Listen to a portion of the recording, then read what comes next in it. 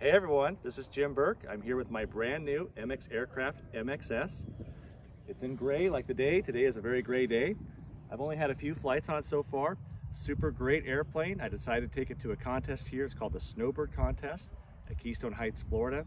Having a great time. Take a look, a lot of beautiful aircraft here. Sun's kind of coming and going today. It's been cloudy, so we're kind of have a little break right now. So I thought I'd take some time to show you the new airplane. As you can see, it's a really beautiful design. MX Aircraft has made aircraft for quite a while. They used to make them in the US, now they're making them in Australia.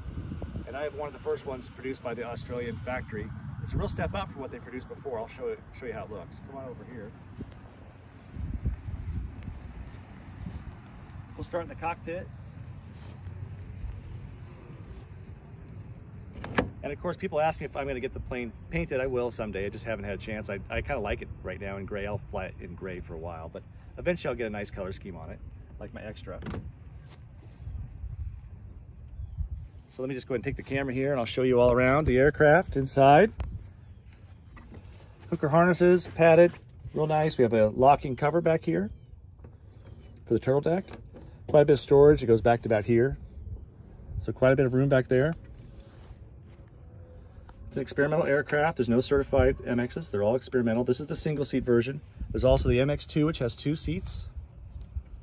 Otherwise, very similar airplane, has the same wing, handles about the same. I've had an MX2, they're very similar. I have a full IFR panel in my aircraft. Airspeed indicator right here, altimeter here. I chose an altimeter with no Colesman window, which lets me dial the altimeter down. Even if I'm at a high altitude, if you have a Colesman window, a lot of times it limits you for air shows at high altitudes. It's nice to have this. I recommend that if you're an air show pilot. I'm booting up the Garmin right now. Fuel selectors down here, all the circuit breakers, the switches, autopilot controls, radio, transponder, audio panel. My aircraft has a taxi camera,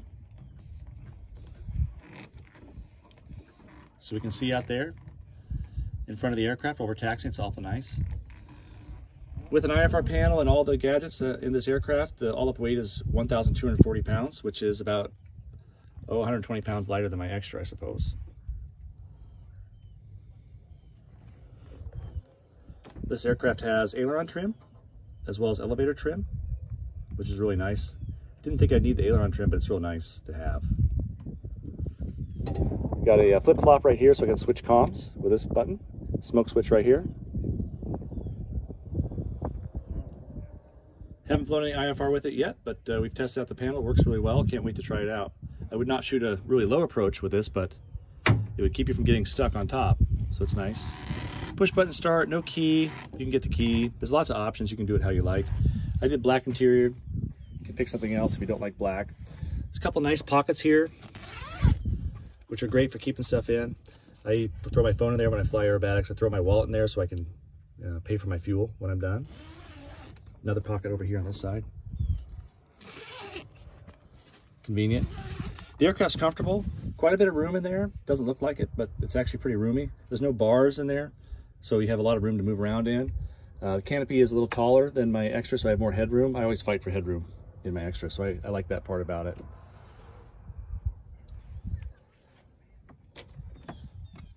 There is a smoke tank that you can access right there, but there's also a filler valve at the bottom of the aircraft, which is what most people would use. Looking at the aircraft now, we've got 4 hinges on the ailerons, which is really nice. The ailerons come all the way inboard. I'm gonna hand the camera back here so I can show it off. Ailerons come all the way in.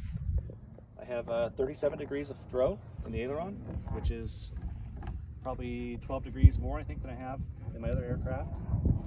It's quite a bit of aileron throw. Maybe it's even too much for me. I might dial it down a little bit because it's a lot. So I said 4 hinges, spades, rolls really, really fast, crazy fast. Wingtips with lights, with full lighting inside this aircraft. So I can fly at night, fly IFR. Come around here, we have the pitot tube. There are wingtips you can choose from. There's an aerobatic sight. I don't have it with me at the contest. I should have brought it. Wish I had, but I don't have it, so it's back at home. But that would go right there. wing tanks, 20 gallons in each wing tank. And the fuel burn at cruise, something over 200 knots. I haven't figured it out yet, but it was 200 plus, I think, at maybe 15 gallons an hour. So you have about 600-mile range, I would imagine. Down here we have the smoke filler valve. Pop that out, plug in the smoke filler, hit the switch. The switch is here, whereas in other aircraft, the switch is in the cockpit. It's a little easier to fill smoke up here with this aircraft. Looking up here at the top, we've got our main aerobatic tank. This is the one we use for flying aerobatics. We leave the wing tanks empty. I think it's 17 gallons. It says 20 gallons. I think maybe it reads 17 then. It says 17 on the panel, but it's 20 gallons there, which is plenty. I could fly, you know, 3 contest flights on that if I want. I wouldn't do that, but I could do that. I know how much it burns after a couple flights here. What I like about this, you know, little things sometimes matter, but on other aircraft, you have to use a key to open up the fuel. And this one, you just turn this, it opens like a normal aircraft. And also my dipstick is right there. I use my finger. If I get my finger wet with fuel, then I've got plenty of fuel to fly because it's full. That's convenient. A lot of other aircraft, there's like a throat. You have to go down, you have to use a stick or something. Not as convenient. Also on this aircraft, convenient. Just a regular oil door. No tool needed to open up the oil door. If you get the camera up here, you can see there's a plenum.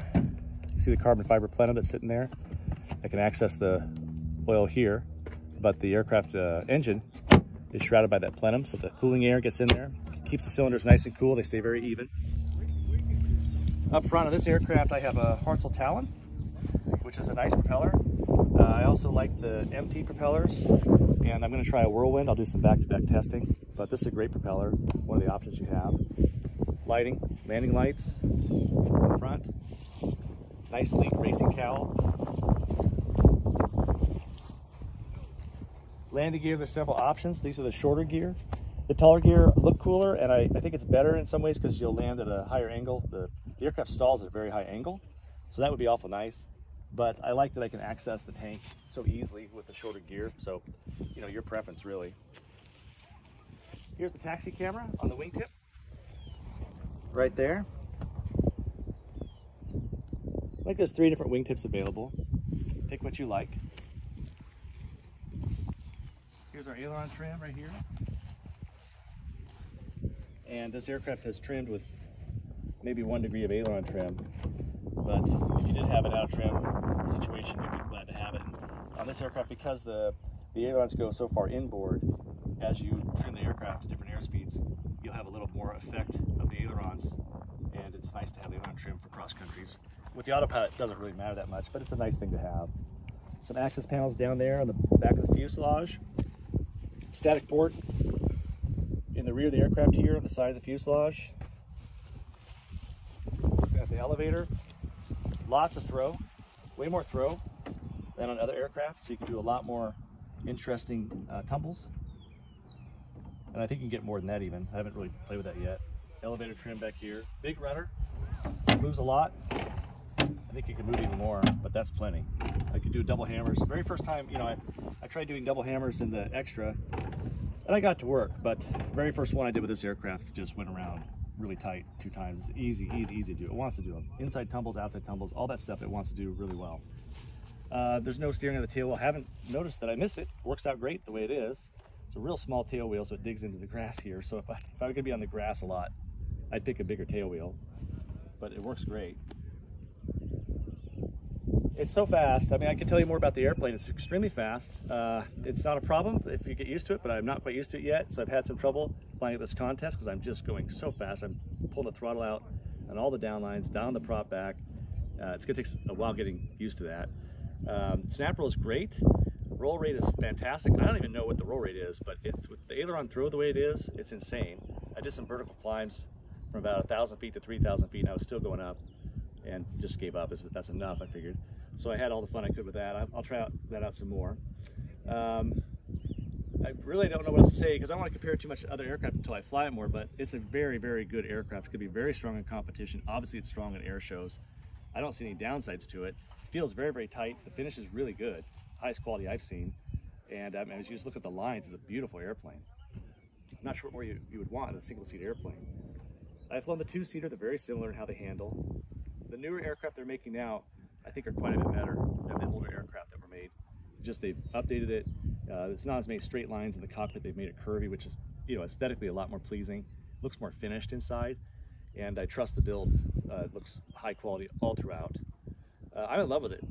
That's pretty much all I have to say. I just want to share it with you. Hope you enjoyed the video. Thank you so much for watching.